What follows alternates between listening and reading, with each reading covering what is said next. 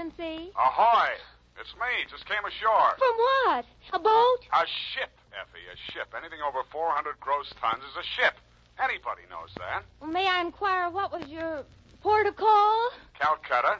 My, that was a quick trip. Well, Effie, I'll tell you, I got so homesick for you I couldn't stand it, so I assembled my gear and jumped ship. Why, Sam, how sweet. Fast there, gal. I'll be right down to dictate my report.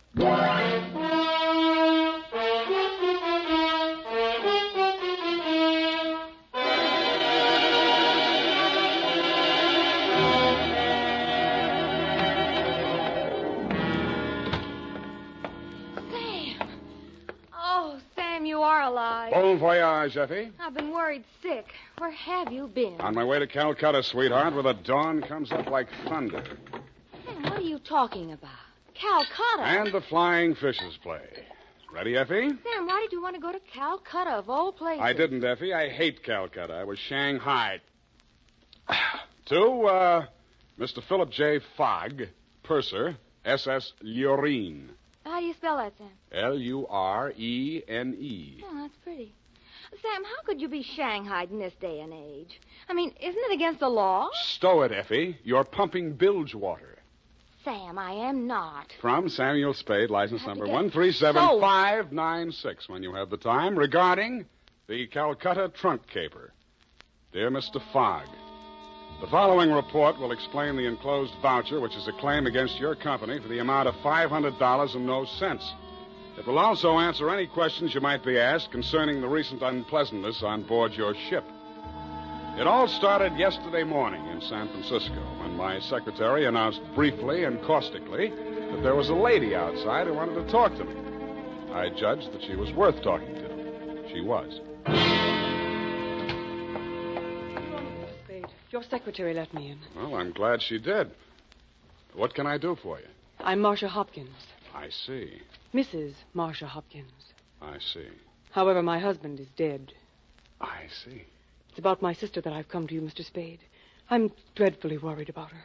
Who's your sister? Miss Constance Pendleton.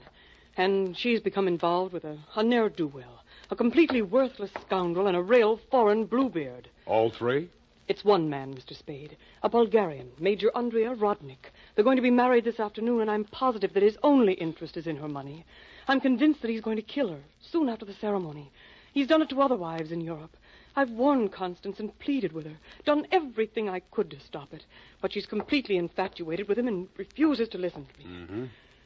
What do you want me to do? Prevent the marriage if you can. Get the truth about Rodnik's background and face Constance with it. Oh, Mr. Spade, in some way you've got to make her realize the seriousness of the situation. He's a ruthless character. Well, do what I can, Mrs. Hopkins. Oh, thank you, Mr. Spade. Oh, I've felt so alone and helpless until now. Oh, really? But you will do everything you can, won't you? We've got to save her life.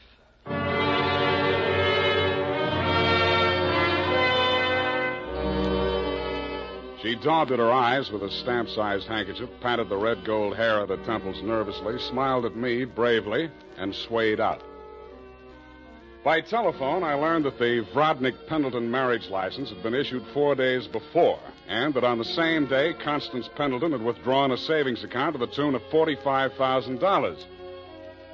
I'd always wanted to, so I did it. I called at the Bulgarian consulate. What can I do on you? What do you know about Major Andrea Vrodnik? Ha! Andrea Vrodnik! On him we have hate, great sadness, with shame for the ground that walked under him. Oh? Ha! Andrea Vrodnik! Why is he so popular? On the devil he is driven without horns. 6 women he has killed. 6 times he has insulted the police of Europe by refusing to confess. We have proof of the murders, but never can we prove the proof on him. Yeah, sometimes it goes that way. Ha! Never do we find the bodies of the 6 women. Only their money in the name of Andrea Vrodnik. My pardon. Well, think nothing of it. You're just upset on you. You're interested on him. Why? You go to Europe? No, Vrodnik comes here. Ah, here on San Francisco. He marries again. So I'm told. Ah, Oh, by all the means, you must prevent it. Go to him, brave man. You do the world a service. Make violence on him. Even do you hang for it. Your name will live.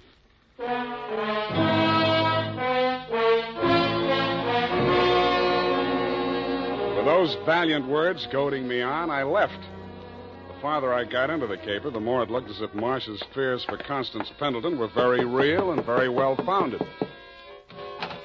When Constance opened the door of her hotel suite, I could see 3 trunks and a number of smaller pieces of luggage, all locked and ready to be taken out. Yes? Constance Pendleton? Yes? I'm a detective. My name is Spade. Detective?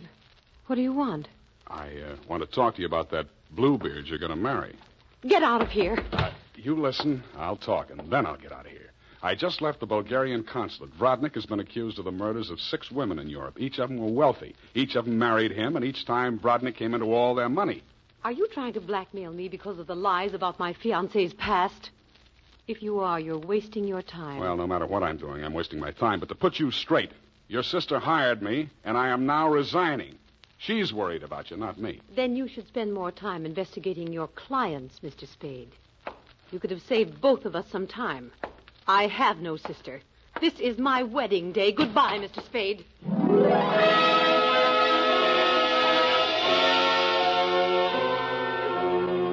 As I left the room, I maintained the stern facial expression I reserve for moments of great shock. But once outside the door, I allowed myself to be carried on the wave of rage and embarrassment for just a minute, and I kicked over 2 potted palms. As I limped down the corridor, I was overtaken by none other than Marcia Hopkins. Did you see her? Let's talk about you first. Did you stop the marriage? Why did you really want that marriage stopped? But I told you. You told me you were her sister. Oh. She said she didn't have any sister. All right, Sam, I did lie to you about that.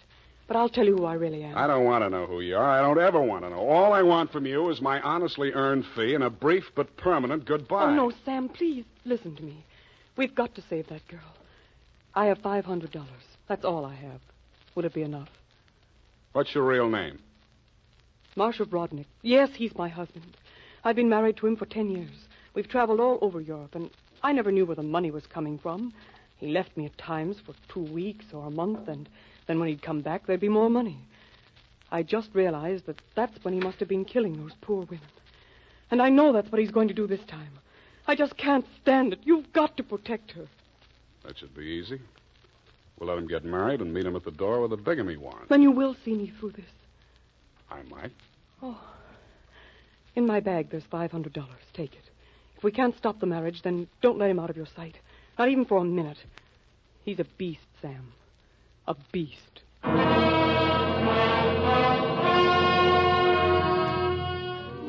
Marcia dropped me in front of the Beast's Hotel, and I climbed some fake marble steps to the 2nd floor and knocked at his door.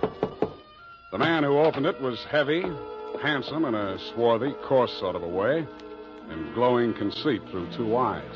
One monocled, one not. You are facing Major Andrei Vrodnik, 1st Bulgarian Horse. What want you? You were facing Saul Fox of the law firm of Fox, Smedley, Van Dusen, and Grip. You overwhelmed yourself. I came here to warn you. If you go through with the marriage to Constance Pendleton, you're going to find yourself tangled with civil law. Warn Andrei Vrodnik, who has personally led more saber charges than you have teeth in your skull. Yes. Who has personally split, slashed, and impaled on his own blade more men than you have fingers and toes. You warn me? What is this talk? You're going to have a bigamy charge slapped on you 5 minutes after you slip her the ring. The warrant signed by Mrs. Marcia Vrodnik. Bigamy? Ha! I laugh. This is not bigamy. Marcia's your wife, isn't she? That bigamy was committed when I married her. I had another wife then. You call yourself a lawyer, then you know that only the 2nd marriage is bigamy. The ones following that are nothing but interludes. Okay, Major, go ahead and have your interlude. I'm just warning you. Oh, speaks. We are being married on Redwood City from a justice of the peace 1 hour previous. Then we are sailing through the SS Lurene at midnight with our honeymoon. Already a droshky waits for the baggage and luggage. Go now before I'm losing my temper. If you're ever in Calcutta, look me up. Da!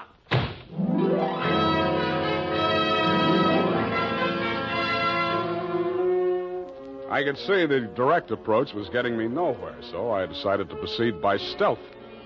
I waited outside the building, and when he left, I tailed him. He made 4 stops. At a second-hand store, a hardware store, a surgical supply house, and an undertaker supply house. At these places, he purchased the following items: an oversized steamer trunk, black with brass fittings, a large ball of rope twine, 2 large lead sash weights, a set of surgical instruments, and at the 4th and final stop, the undertaking supply, he bought 2 items: a 20-foot length of rubber tubing and a pump. He returned to the second-hand store with his other purchases, put them inside the trunk, and ordered it sent up to Constance's hotel immediately, and thereupon it took himself to the same place. Marcia was waiting in the empty lobby when he went in. I crouched behind a pillar, turned up my hearing aid, and listened. Did you get the thing? Yeah. Now listen, my darling. We must work fast. As soon as the trunk arrives, before she has a chance to get to the telephone... Yes, Andre, but please, no cutting in the apartment. As you wish, my darling. Now, you know what you have to do. While I'm getting her into the trunk, you'll change her clothes, put on her traveling dress, the hat with the... What is it? What's the matter? Nothing. Come, we must make haste.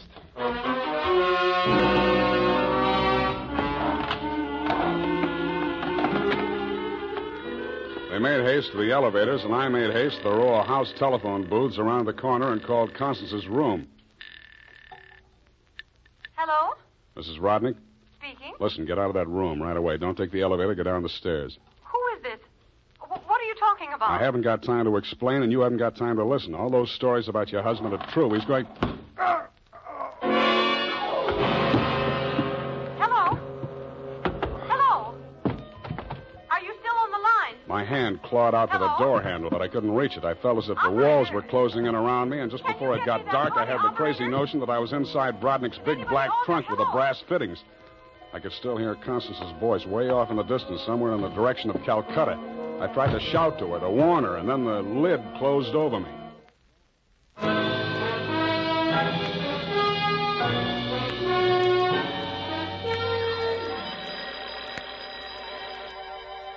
I shook my head trying to get the bells out of it.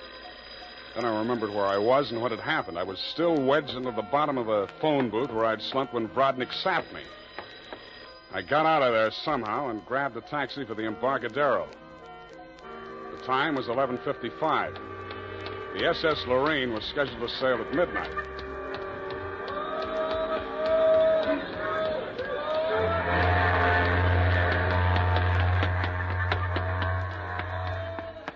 I was no sooner across it than they hauled up the gangplank and the ship started moving out of the berth. I didn't know where she was bound for, and I didn't much care. I checked the passenger list and found that Major and Mrs. Andreev Brodnick were in stateroom 12, A deck. 1 minute later, I was hammering on the door of stateroom 12. The woman in Brodnick's stateroom was Constance, and she was not in a trunk. I thought I told you to stop interfering in our affairs. Yeah, your husband told me to, but I didn't like the way he did it. Get out from here. Get out. I see you got your trunk in here where it's handy. Doesn't it make the stateroom kind of crowded? Why don't you give up, Mr. Spade? 2 times already, you are twice a fool. Marcia has no money to pay you, neither have I, even if she had a case. And believe me, she has not. Oh, why do you even bother talking to him, Andre? Mr. Spade, will you go now, or will I have to call the steward and make a complaint against you? I went. I still thought Marcia Hopkins was somewhere on that ship. I still didn't like the look of that trunk. I found the purser's office and went in. You looked at me as if you thought I was a stowaway, Mr. Fogg, and you were right. I'll have to make arrangements for you to ride back with a pilot, Mr. Spade. You realize, of course, that you're subject to a fine. Look, I don't want to do anything illegal. You know, it was just an impulsive thing. Couldn't I book a passage? Oh, there's the matter of your passport. We could arrange your visa and so on in St. Pedro. We'll put in there in the morning. Well, that's good enough. How much is the fare? Oh, let me see. That's $483.87, exclusive of tax. Oh, hey, now, wait, I wasn't thinking of taking quite such an extensive voyage, you know. I just wanted to get a little sea air and... how much to Pedro? Well, I'm afraid you don't understand, Mr. Spade. This is not a coastwise steamer. Our first official port of call is Calcutta. Yeah, I know, but... Calcutta? That's in India. Well, don't you have something a little less expensive, like steerage or... There is only one stateroom available, number 14A deck. Take it or leave it. Okay, Calcutta.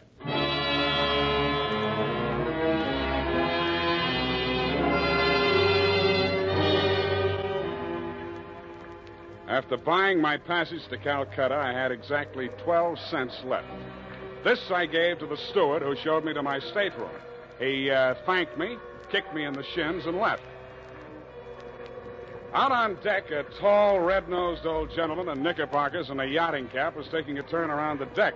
With him was a face I'd seen in the morning lineup down at the Hall of Justice a dozen times. He was a hotel thief by profession, name of Norman Gorman. He knew me, too, but he didn't give me a tumble. I fell into step with him. Ah, sea air. Nothing like it, am I right? Yeah, I guess it's okay, but there's so much of it. Brisk, bracing, salt spray. Nothing like it. Oh, hey, Norman, my lad. I hate it. I hate boats. Suppose there was a fire on board. Fire? Oh, ridiculous. This your first voyage to the Orient? Yeah. The inscrutable East. You've made this trip before? Oh, yes, indeed. I've worked this line. Yes, indeed. I make this voyage very often. Business interest out in India. Tea, you know. Runs in my family. Sturgis's Golden Orient in the little yellow package. Ever tried it? No, I never indulged. Huh? Don't drink tea. That's ridiculous. Commodore, I need a drink. I ain't happy. Suppose there was a fire on board here. Well, let's all have a drink. Yeah, suppose there was Shall a we? fire. Come on, I'll shot you to a drink, sir. Not me, Commodore. I just remember this is Fire Prevention Week.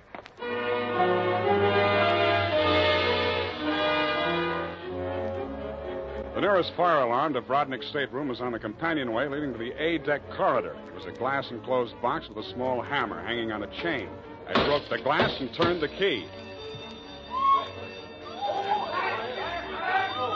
In 3 seconds flat, the entire population of A-deck were shoving each other up the companionway, grabbing for life preservers as they went. The steward hammered on the door of stateroom 12, opened it, shouted inside, and Brodnick and Constance reluctantly came out. I ducked inside, grabbed the handle of the trunk, and started dragging it. When I got it into my stateroom, I broke the lock and lifted the lid. It was Marcia, all right. There was just time to see that before the stateroom door flew open and the ship's officer stuck his head in. I didn't move at you. Didn't you hear the alarm? Why, no, I didn't. What's wrong? Never mind that. Here, take this life preserver. Get going now. Okay, don't touch me. It makes me nervous.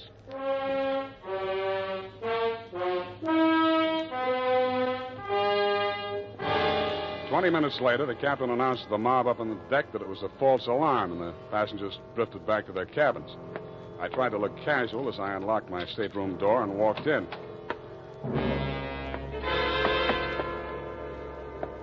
Then I stopped trying.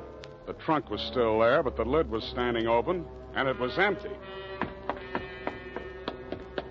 I went down to B deck and found the cabin occupied by Norm and the Commodore. That door was locked, so I kicked it in.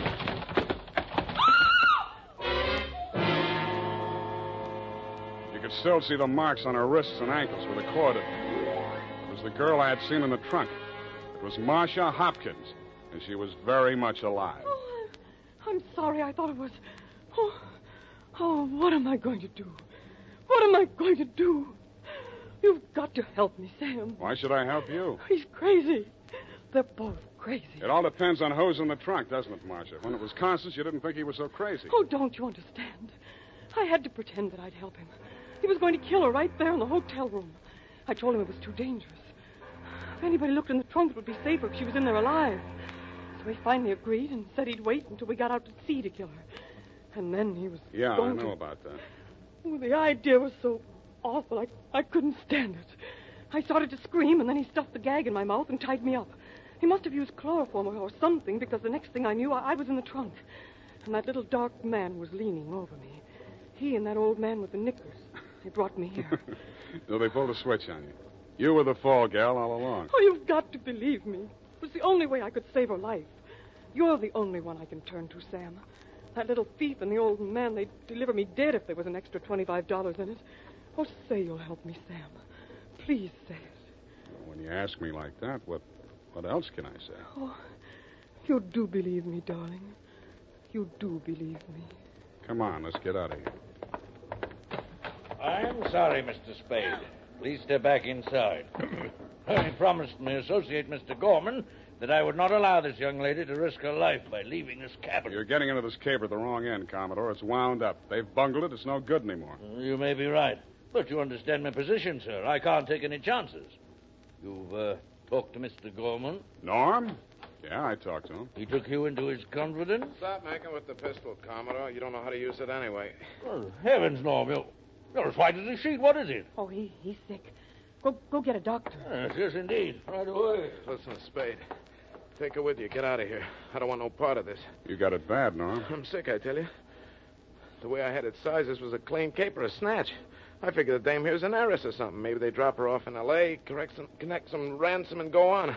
I figured there was enough for all of us. Oh, but that creep, that Rodnick, he's crazy.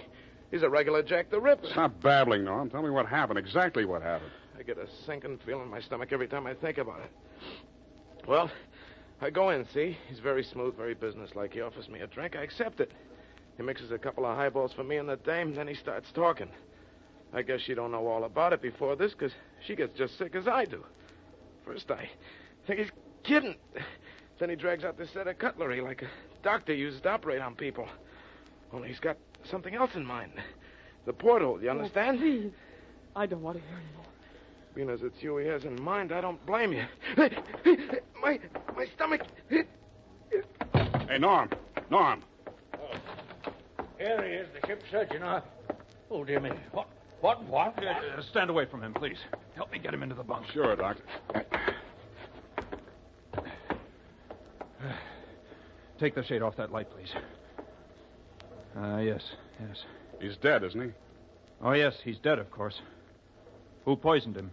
I didn't waste any time answering him. I grabbed him by the arm. Before he could object, I was pushing him up the companionway to A deck. It was probably too late to save Constance's life. She'd drunk the same poison, and I was pretty sure she had, but if I was going to nail him for the murder of Constance, I had to get there before the evidence vanished. We got there just in time. I don't need to tell you what we saw, and I'd rather not. Rodnick rose slowly to his feet, clicked his heels military fashion, and bowed very low. The ship's surgeon. How opportune. Perhaps you could advise me, Doctor. After all, I am, in all honesty, even still, a mere amateur at this sort of thing.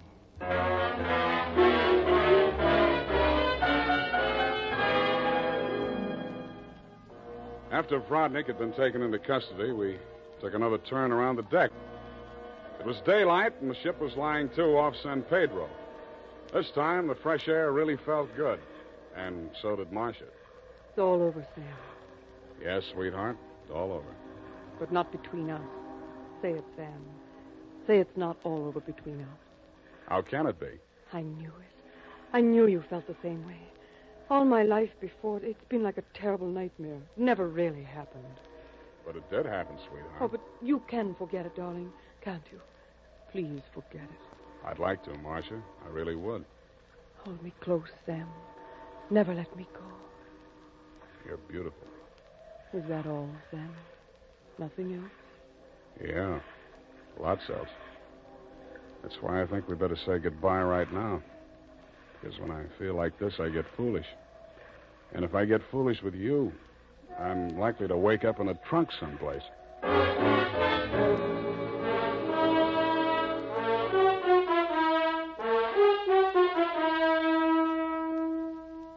And that, Mr. Fogg, is the true account of the Calcutta trunk caper.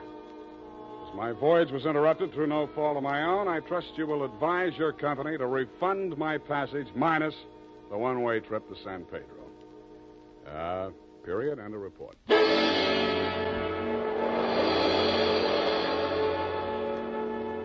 Sam Spade is played by Howard Duff.